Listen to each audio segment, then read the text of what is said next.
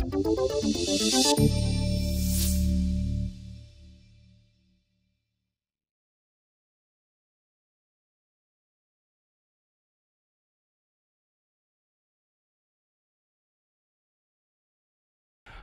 and welcome to my talk on Invoke-Build. We're using PowerShell and CICD, and I am Joel Bennett, also known as Jekyll. But today I'm not here to talk about any of my side projects. Instead, we're talking about what I spend too much time on at work, which is trying to make those builds just work as often as possible. So, for those of you who don't know me, we'll do a little about me. As I said, I'm Joel Bennett. I'm from upstate New York by way of Guanacaste, Costa Rica. I have been J-Cool online since the 1990s. I'm currently the principal DevOps engineer at Lone Depot. And what else? I'm bilingual. I'm battle faction. I'm blessed. I use he, him pronouns. Let's see. I am this guy on GitHub. I'm also, by the way, and there are links down here. If you go to GitHub/Jekyll, there are links down here to our Discord. How many of you are in our Discord? A few. Okay, so we run a Discord/Slack/IRC. It started in IRC like a long time ago. Before PowerShell went public, we had an IRC channel dedicated to PowerShell. And then as it grew, we've added Slack and Discord, and they're all like bridged together. And we have a giant community, thousands of people that just help each other. It's very friendly, and I highly recommend you come check it out. But you can pick me up anytime I'm on Fosstodon and sometimes on Twitter. I love to talk about PowerShell and DevOps, and so just come find me. Today, however, we're going to talk about CICD. So the goal for me is to always use the same workflow, because what we found is if I have one thing that works on my laptop and I have to do it differently on the CI servers, then the chances are that when it breaks on the CI servers, I don't know how to fix it. And I've got developers who can't even be bothered to click the button to find out why, right? Because they don't actually understand how that thing on the CI server works, because it doesn't work the same as their laptop. So I want to write, build scripts that the developers that developers or my teammates, frankly, use on their laptops to build things and have them be the same in CI. So I put here the edge, the cloud, so let's talk a little terminology here. By the way, I forgot I had to scroll here to remind myself. So I'll talk a little bit about containers right at the end if we have time. The industry's starting to get the idea that maybe it would be nice if we could do builds the same way everywhere, and containers is part of the answer to that. But terminology-wise, the edge, when I say the edge for builds, I mean your laptop, your dev workstation, your dev container, whatever it is that you use to write code, I want the build to work there, right? And then I want it to be fast, which on a local laptop usually means lots of caching, because we can't do anything else to make your laptop faster. The cloud is basically, whatever your continuous integration environment is. It's probably a server, might be containers or VMs in, GitHub workflows and Azure pipelines all use ephemeral VMs. But it doesn't really matter what it is. That I'm going to refer to it as the cloud. It's the CI server, right?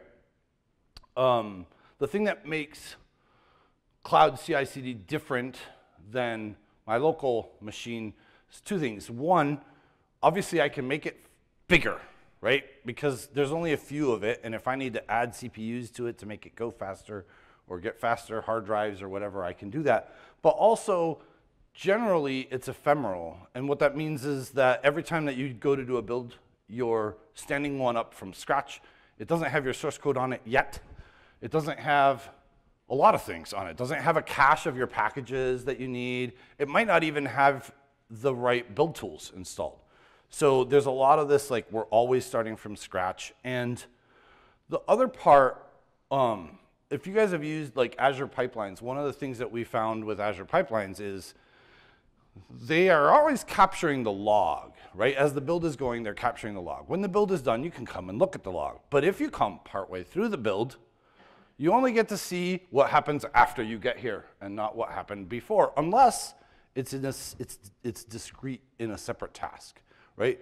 So we said, well, we want to break these up into chunks so that even if we come in the middle of a 20-minute build, we can see that everything has worked up to the point that we're at. So that's important to us. So obviously you're here in an Invoke-Build talk. Why Invoke-Build? There's lots of tools that you could use for doing builds.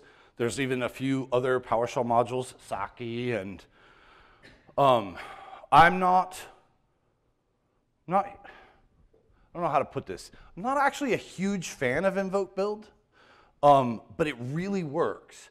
So Invoke-Build is actually one of the, if not the oldest PowerShell module still in active development, because Invoke-Build was around before there were PowerShell modules. And it still is architected the same way as it used to be before there were PowerShell modules, which means there's a, like, and apologies to Roman if he ever sees this, but don't actually follow, like if you ever look at the source code of Invoke-Build, don't actually do what he does at all. Invoke-Build is a module that you download and install, and when you import it, there are no commands. There's just an alias to a PowerShell script, because actually Invoke-Build is a PowerShell script, not a module. And because of that, it's probably one of the least discoverable PowerShell modules. You can't get help. You have to, like, there are tricks, but you have to read the docs. So if you do use Invoke-Build, read the docs, then follow the directions, because get help isn't going to help you, and get command isn't going to tell you where they are. So, but I mean, these numbers don't lie, right? 1,800 results on GitHub. That's 1,800 build scripts on GitHub that are using Invoke-Build. Over 1 million downloads just from the gallery. And remember, the gallery didn't exist for like 8 years after this thing came out, right? And it's still active, which is more than I can say for any of the other module. Like, I had a module back then when that came out. It is not active. And CICD, for example, has been abandoned twice in the lifetime of this one. So there you go.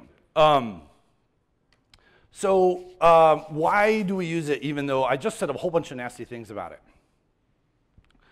There's a few reasons. The first is it's incremental. It's the only tool that I have in PowerShell that does this concept of incremental steps, meaning it understands that this step has already been completed and I don't need to redo it if I rerun it. And it also has this like checkpoint things. It supports chaining via dependencies, so you can say if a user wants to run the publish command, well, obviously they have to run the build command first, and before that they have to run the download dependencies command, and so on. So obviously, I remember saying to Roman at the beginning of this, why are you writing a task framework? PowerShell is a task framework. And he said, yeah, but I can't express the dependencies in PowerShell. I can't say this one depends on that one, but I don't mean always run that one at the front of this one, right? Because I don't want to rerun it over and over. And then there's a lot of stuff about checkpoints and that whole file system thing. Invoke-Build understands the concept of inputs and outputs on the file system. So if there's source files and there's a DLL and I don't want to rebuild if the DLL is newer than the source, then we can skip it, right? I'll get into all that a little bit. This is the point where I go, sorry, yes. You all know the kids' book, right? This is obviously a play on children's books, but I actually put it there because this is the core truth, right? As developers, our work pattern is code, run, code, run, code, run, code, run, code, run. The sooner I can see the result of running my code, the sooner I can start to iterate, and the faster that I can get it right. I never get it right the first time, so I always need to build, run, build, run. So let's look at some invoke code, and maybe we'll come back to slides, but I'm not promising anything. Let's see. Actually, here. I'm going to abandon slides. Then we know we won't come back. There are more slides.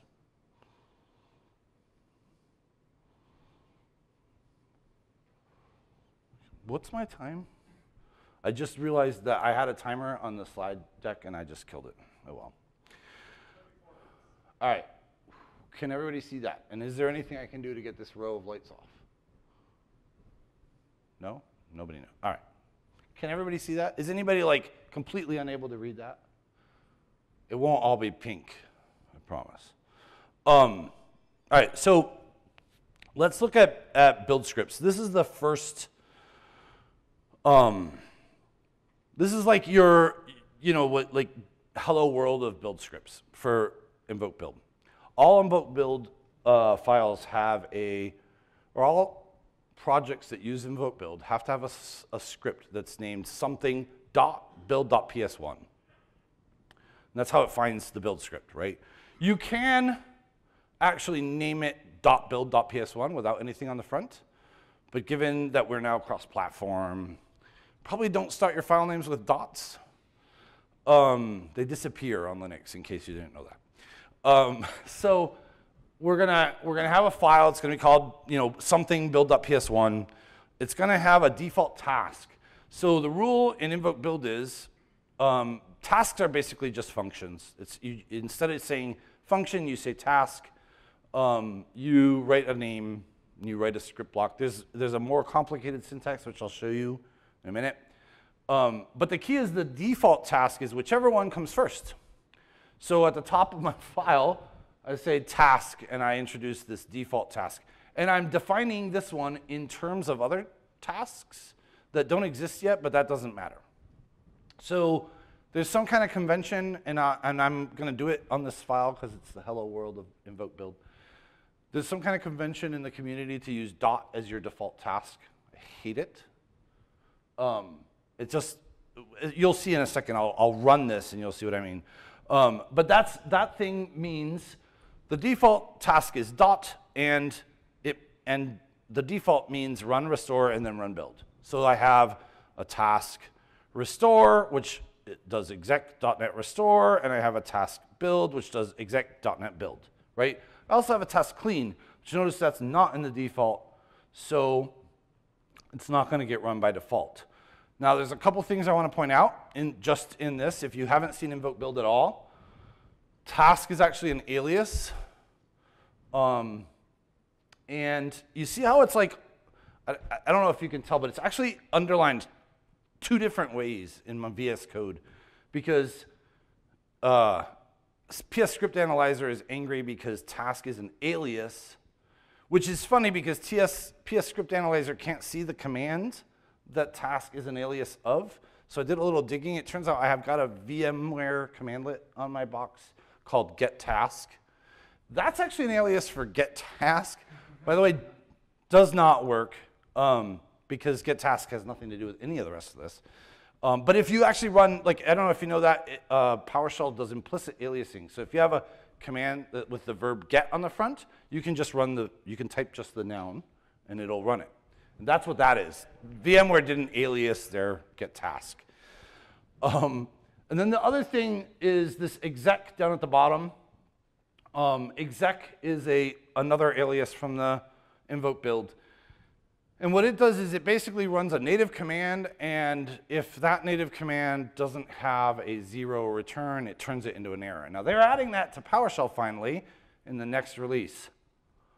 But this has been in here since 2012, okay? So,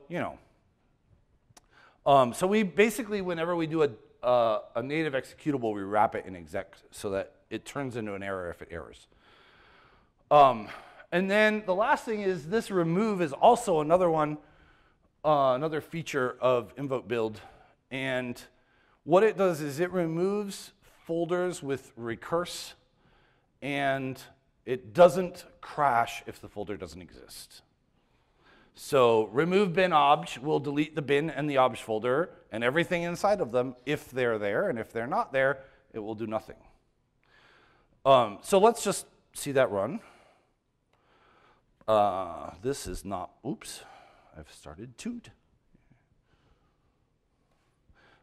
This is probably not big enough. All right, that's too big because we've made my prompt smack into each other. All right, so I am let's say, weather. So I have in the, and if you've opened up the repo already, I copied some demo apps from like .NET, the .NET sample website. And it's like 3 or 4 container apps that I'm playing with for this demo. The weather API is just a little DLL that basically you call it and it returns fake weather because it's not actually doing anything. But it's a .NET app. If I, get child atom, you can see there's a bin folder and an obj and, source code and stuff. There's also the CS_proj, which is the important bit, right? So I have no Invoke-Build script here yet. So, oh man, I need my, all right.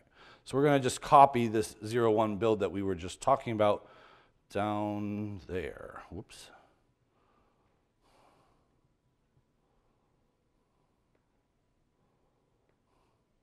Right? All right. So now, ta-da, it's there. All right. So now what we're going to do is we're going to try to just run it because we're new to the team and there's a build script. So we're just going to run that.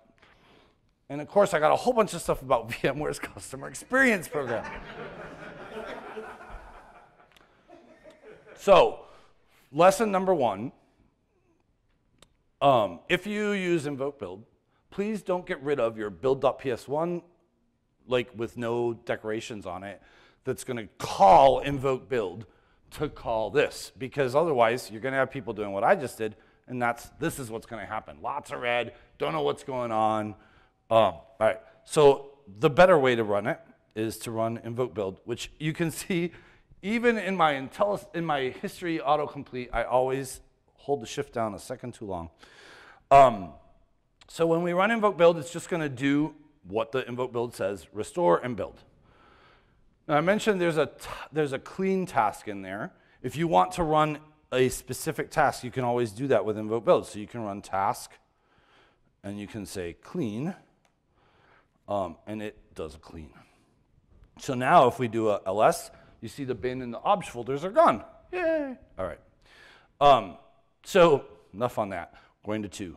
So the next step, essentially, from my point of view, the first thing you should do after you know how to write an Invoke-Build script is stop using those aliases. Because first of all, the little yellow squigglies are going to drive me crazy. But secondly, it's a generally accepted practice in our community that you don't use aliases in scripts that you're going to keep around. So, hey, look, I added documentation comments. So the first thing we're doing is just we're just going to clean it up. We're going to get rid of the aliases. And I'm going to make it so that people can run it directly and I don't need a separate build PS1. So to do that, and I'm going to close this. To do that, I really feel like you can't see that. Can you guys see what it says after my invocation on line 17? All right, the front half of the room can see. All right, y'all in the back, I'm sorry. I don't know. I can't hear you, so. So there's 2 things. One, actually, is I have a parameter here I wanted to just point out. In Invoke-Build, if you have your .build.ps1, any parameter that's on there is automatically available to all of your tasks as a script scope variable, okay? So what Invoke-Build does is it pulls your tasks and your build script and basically dot sources them all into one scope.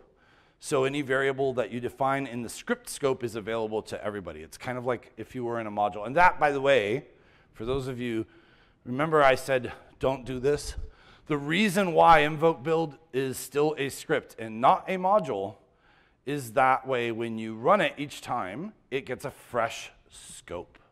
Because if it was a module, when you import it, it's got script scope. And when you run something and it sets a script scope variable, that variable sticks around forever.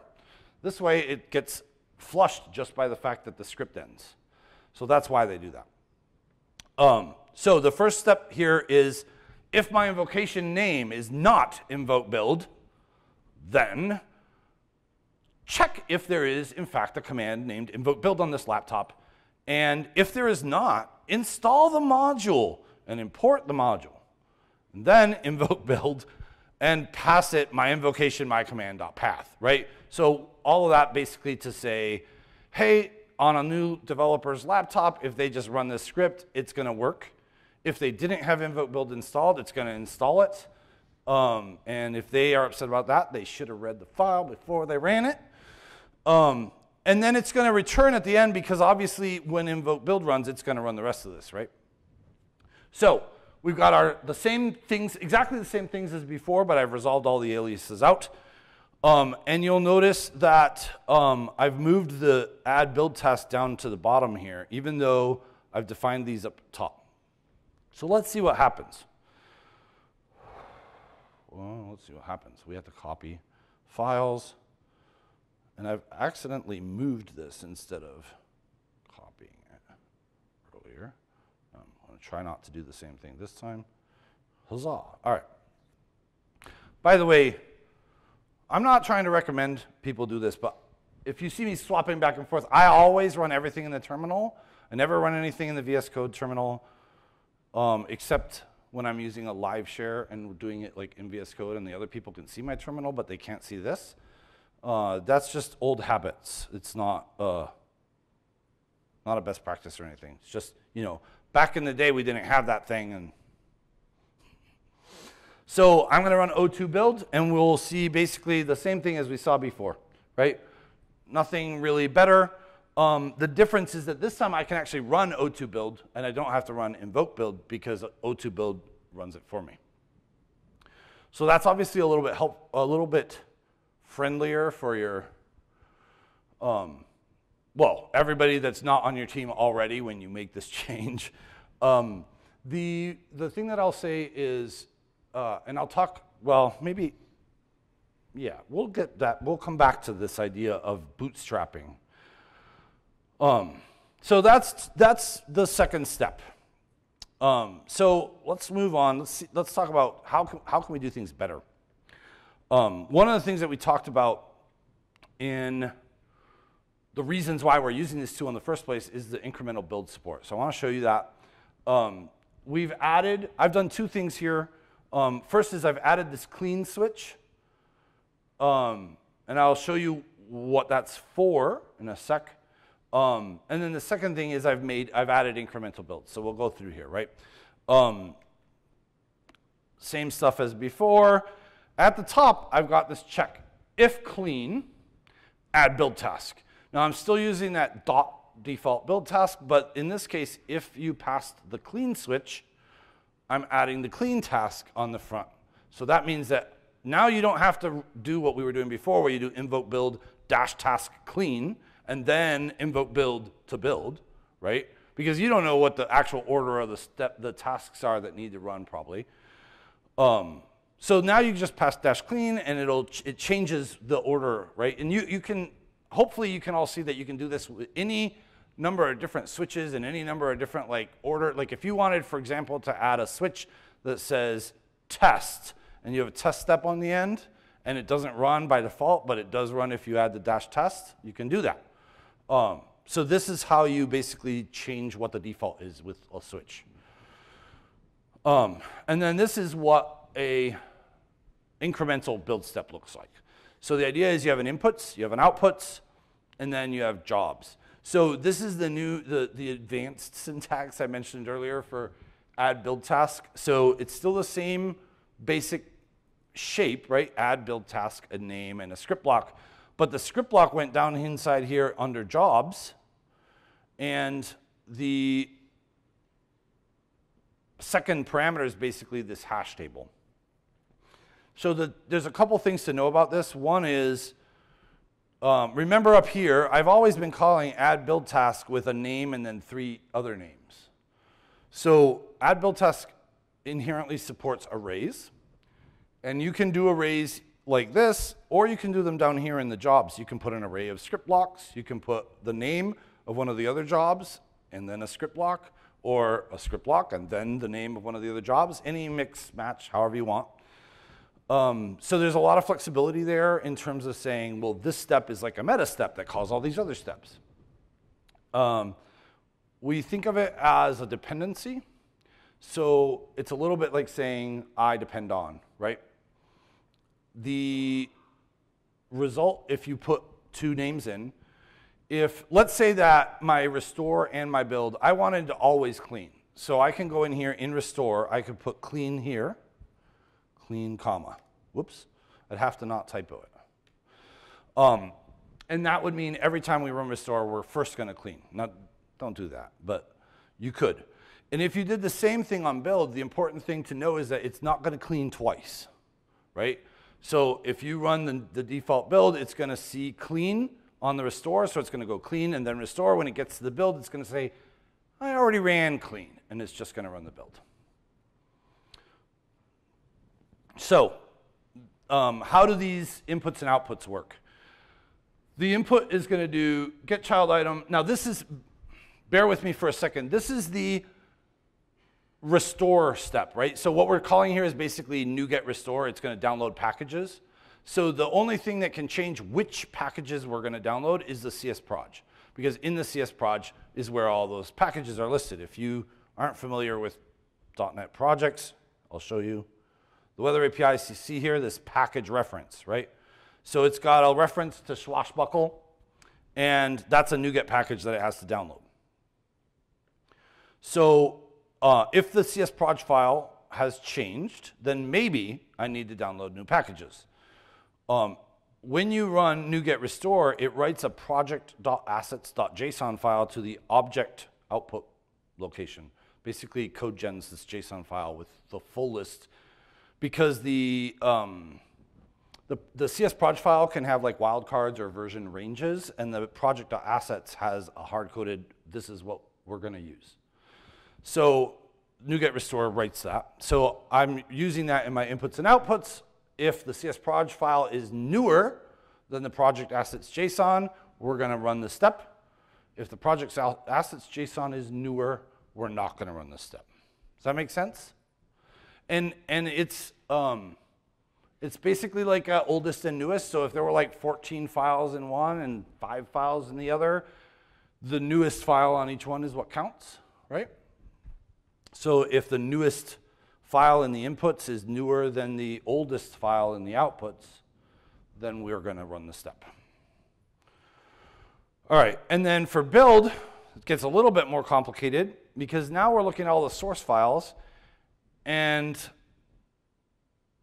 in .NET Core, they changed things. This line, this used to be simple, get child recurse star.cs. Now I've got this where full name not match thing in here.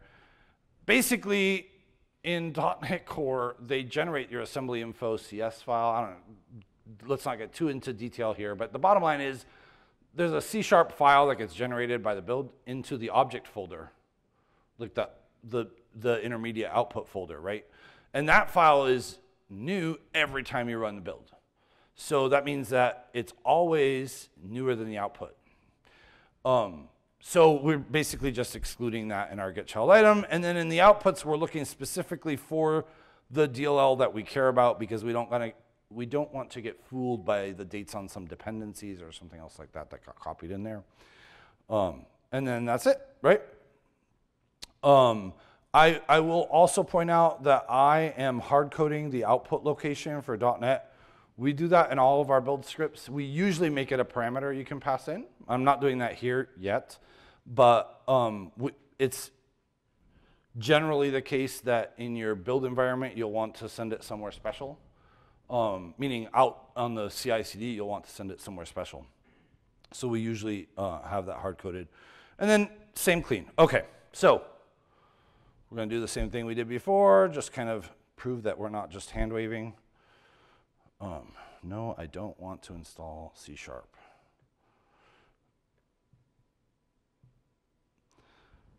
All right, so we're going to Invoke-Build.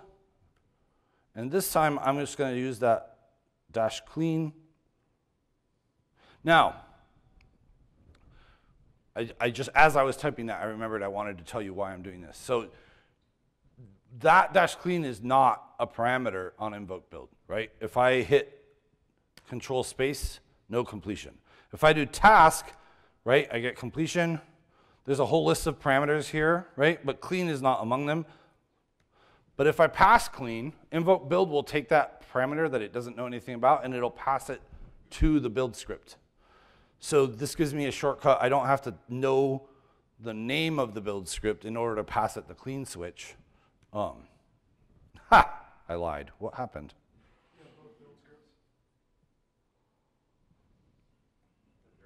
You're right. Thank you. That was way faster than I would have been.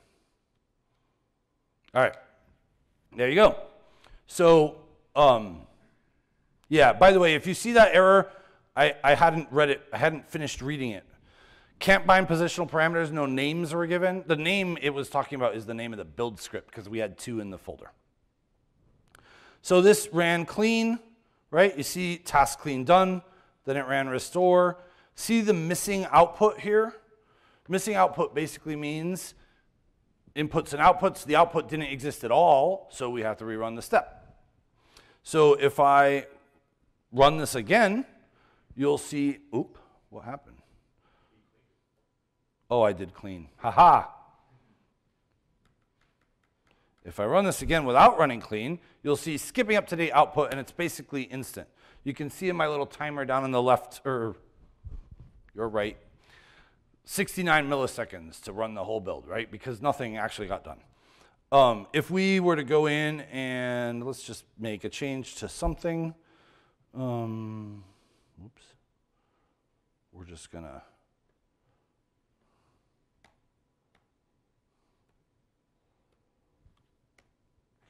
So you'll see out of date output, right? Here. And I apologize, the gray is gray, and I can't do anything about it.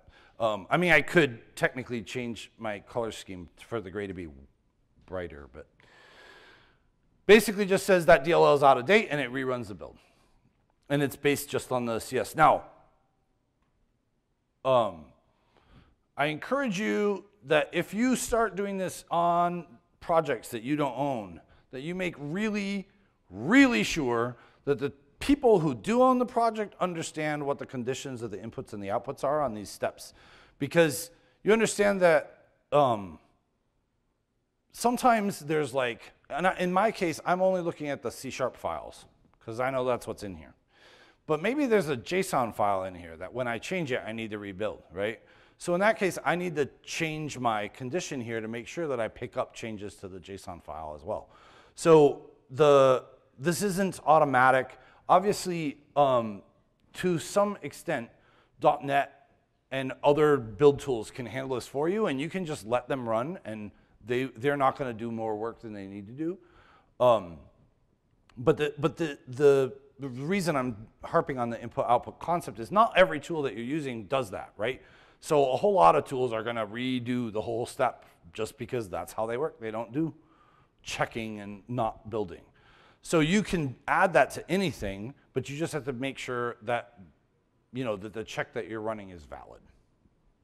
And I will say, I always feel like it's pretty safe as long as it always fails on the CI server where everything is clean, right? And I don't ever skip building on the CI server where there's no output. If it skips a step on my local box, then the test is if I do -clean, will it run it, right?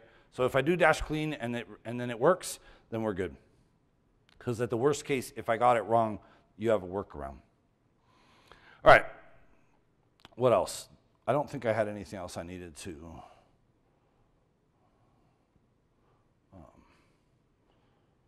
right? That was everything we talked about in there. Yes. Okay. So, I think the next step is basically what we have done is once we had these working, we copied them. We copied that script with the steps in it into another project and reused it and tweaked it a little bit. And then we copied it in another step, and then 2 months later we found, we really should have put a dash recurse on that get child item. So we put it in, and then a week later somebody else found the same problem in their copy of our thing, right? So what we did is we moved all of our task definitions out of the build.ps1 into separate files, which Invoke-Build has a convention for doing that with calling them .tasks.ps1. And we moved them all into a shared repository. So we have a repo called Invoke-Build tasks, because we're really clever. And we put all of our shared build tasks. So the idea is, if you have something really unique that you need to do, you can just put it in a tasks folder in your project. And if anybody ever copies it, they're not allowed to copy it into their project. They have to copy it into the shared repo, right? So you'll see here, this is my trick for that. What we do is we say you can have a tasks folder in your project, or you can have the tasks up one, right? So in ours, we actually don't call it tasks, we call it Invoke-Build tasks, as I mentioned. We expect developers to have the Invoke-Build tasks repo checked out in the same folder as all their other repos. So the idea is that, there's that shared tasks is up one, and I actually have a thing in our, well, I'll show you this in a sec. See this bootstrap here? This is the bootstrap step that we did before. So the thing that installs Invoke-Build if it's not there, I've put it into the shared repo because I don't want to have the same exact step in everything. I've done the test here, and the reason is because if I call this, then my invocation script name thing gets complicated, and you have to do all this get my call stack nonsense. And I couldn't be bothered, especially for this demo, because it's so complicated when you look at it. But basically, it just does, call the shared bootstrap script. And then at the end, well, we still have this here, but you notice now we've got a whole bunch of .NET Restore, .NET Build, .NET Test. I added a test step, and I added a publish step. So at the bottom, we're going to basically do .source this initialize. And what we do is in our shared repo, and I'm going to show you, we'll talk about it. I'll go into this a little bit more in a minute, but this is the, you can't see that. Here, I'll open initialize. So this is the initialize script. It basically sets a bunch of variables that I find useful to be, essentially, there are things I have to otherwise calculate over and over, right? So for example, Invoke-Build gives you a default variable called build root, which is the folder that the .build.ps1 file was in. But there are other things you might want to standardize, like where does the output go? We were talking about that earlier. And here's one that's super useful. So I calculate the build system based on whether an environment variable exists or not, right? So if there's a variable called GitHub Actions, then my build system is GitHub Actions. And if there's a variable called Team Foundation Collection URI, I'm in Azure DevOps, not Team Foundation. I don't know. Otherwise, I'm in none. Now, these are not the names I would have chosen for those build systems, but it turns out that Pester has a switch for build system that expects one of those three values. And the reason is because they customize their output so that GitHub and Azure will recognize things as test failures. So we have this variable. We set it for the purpose of Pester. When we're going to call Pester, we're going to pass that variable in. But then we use it for other stuff. Like here's a little extra build environment magic. If the build system is Azure DevOps, set build header. Now, set build header is a feature of Invoke-Build that you've been seeing this whole time, but you just didn't even know. See where it says task restore, done restore, task build, done build, right?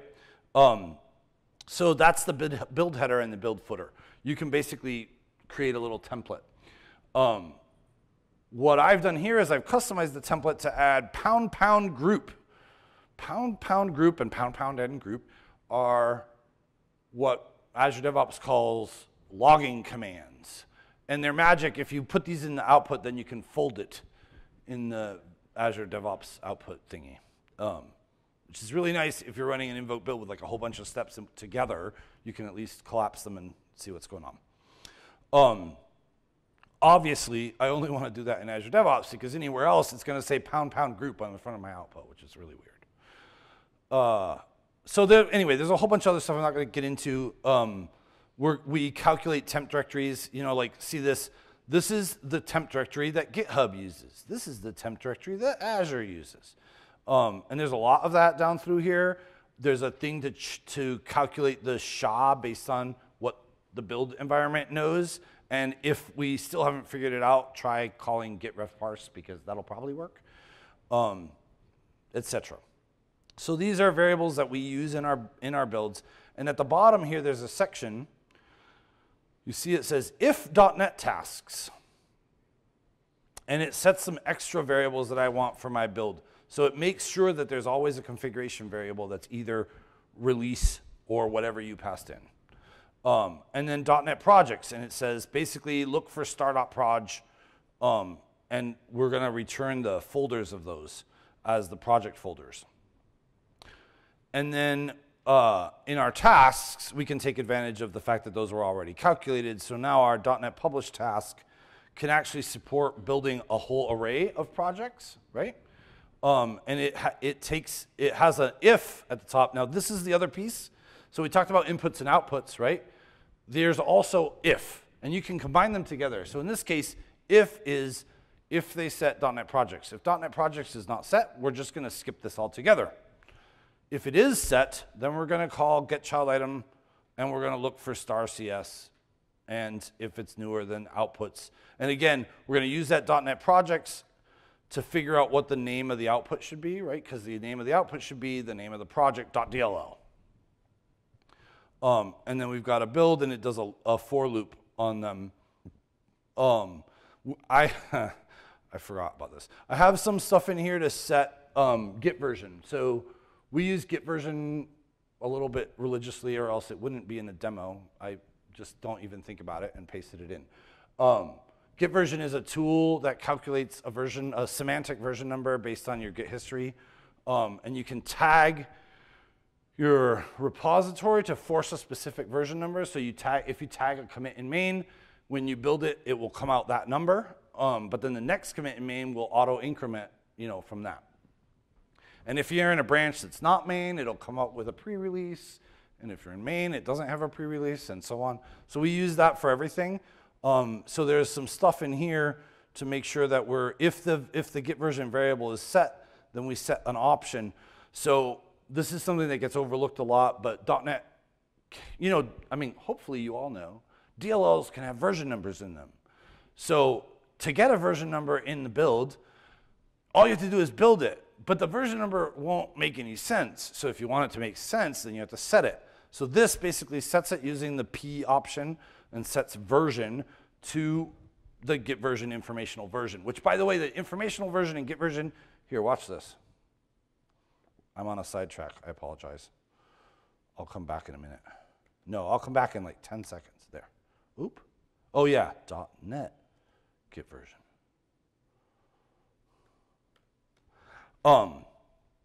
So this is the output of .NET Git version. It's a JSON file. See the informational version line here? So this is based on a config file that I have, but you see it's basically the version number. +7 means we're 7 commits deep in this branch. The branch is main, and the SHA is the SHA of the commit that we're building, right? You can tweak that. You can tweak what goes in the informational version to your heart's content. At work, that would have had the date in it and something else. Doesn't matter. But we pass that into .NET. It uses the first part as the version number of the DLL, and it puts the rest of it in the information version. So when you open the DLL and you click on the details tab, you can actually see all of that, which means that any given DLL, you can open it up and see which commit from what repo it came. All right, so I'm going to skip running that one and just go to the next one, which is just a little bit more. So this is basically like we're done here. Check this out. What we did here is we added all these parameters. And remember I told you these are all script variables. So any parameter you want, and this is what we do. Now I can call this Invoke-Build, and I can say, which project do I want to build, right? So this build file goes, if you saw my source folder here, we've got like a folder for container app weather API, container app tests, container app to do, whatever. So these are the 4 apps, and then one of them is a test project, and we only run tests on things that are test projects, right? And we added a whole bunch of options, so you can specify any custom .NET options you want. This is basically like little hash tables, stuff anything in there that you need to. When we build in containers, we usually hard code the runtime so that it comes out. We use, UCR, which is use current runtime, and that way it comes out as the runtime of the container. But if you're running on a VM and you want to build a different OS, you can do that with .NET. So that's that. I had another slide I was going to show you. I think I'm out of time, right? Yes? Yes. So I'm going to go this way. Why is it not going this way? There we go. Write this URL down really quick and check it out. If I if things had been 3 months later and I had filed my talks for this conference 3 months later than I actually did, we would have had this session about Earthly instead of about Invoke-Build. We're still using Invoke-Build, but I desperately want to get us onto Earthly. It's really cool, and the thing is basically it's a CI built on BuildKit, which is the new engine for Docker build, right? And what it does is every step of your build runs inside Docker containers, but it still produces local output in your folder. And what that means is you can run the build exactly the same in CI and on your laptop because it's in the same exact container.